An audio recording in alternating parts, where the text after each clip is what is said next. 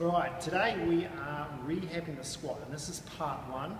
We're going to focus on the ankles to start with, and we've got Aaron here, who's my personal trainer.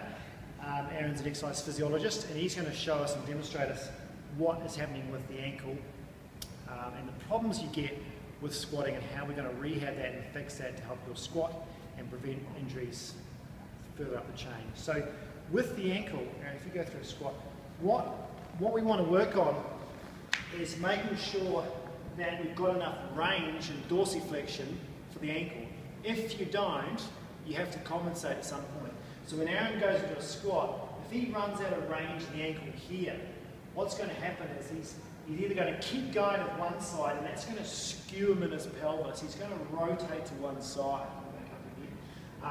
And this can happen from an old ankle sprain or Achilles problem, or even just a tight calf that prevents him going forward. So sometimes it's in the joint, so the actual joint structure is not moving. So if you've got your tibia and fibula here and your tailor's sitting in here, when he comes forward, if you may come forward for me, Aaron, when he comes forward, if he's tight as capsule for an old ankle, it'll jam, and then you'll get a pinch, so he'll stay away from that and rotate away.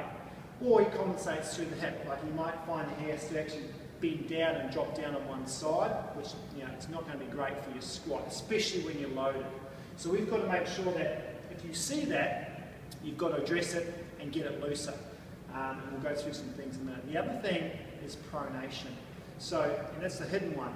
Usually, when people pronate, their knee rolls in. So if you're looking from the front, when he goes through a squat, so if you go through a squat from here, if his ankle pronates just naturally, okay, his knee's going to come out of alignment. He's going to roll in. Now, to try and get his knee in alignment, he's going to have to try and lift that arch, which we'll show you in a minute. So if you're looking from the back, go from the back. So Aaron naturally pronates on his left ankle, which is fine. If you look at this ankle, when he squats down, it tends to roll in a little bit, okay, compared to this one. Can you see this one here? And this one tends to roll in a bit. Now that's fine if you can control it, but if it's causing knee pain, obviously we really have to address that. So ideally we want him up into here.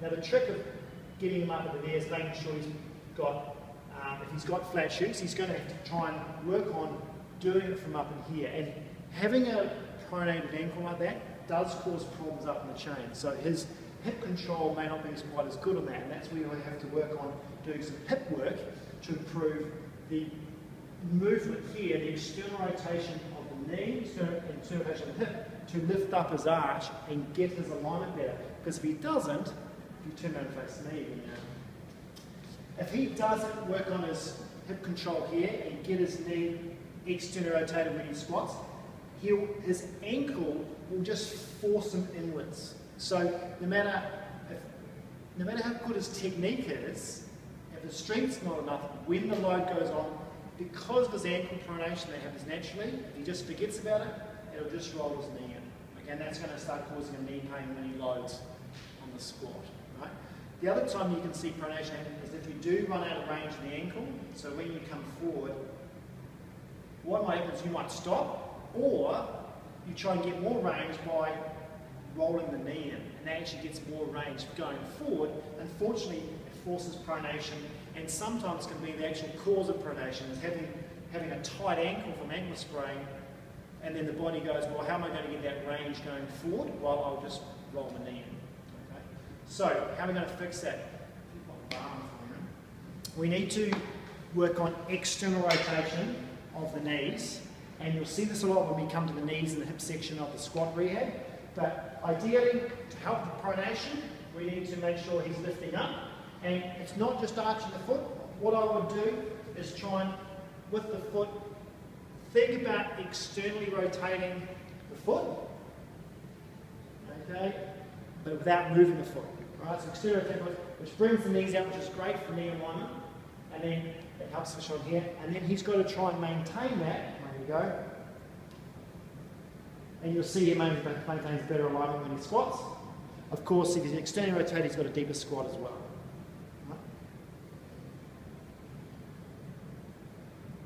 Right. But for the dorsiflexion, if he's run out of range there, so say he's got a stiff ankle, then we'll go and use the power band. So, what I like to use is a power band to assist the dorsiflexion. Now this is just the same as a physio gliding the joint, but of course this is doing it by yourself. So for this sort of exercise, what we try and do is get enough tension on here that when he bends his knee forward into dorsiflexion, it's gliding the tibia and the fibula forward like it should be. Right? So it's actually stretching that joint as he moves forward,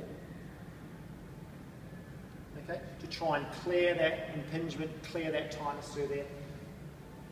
And to advance that, he needs to pull back, put his foot or his heel on the ground,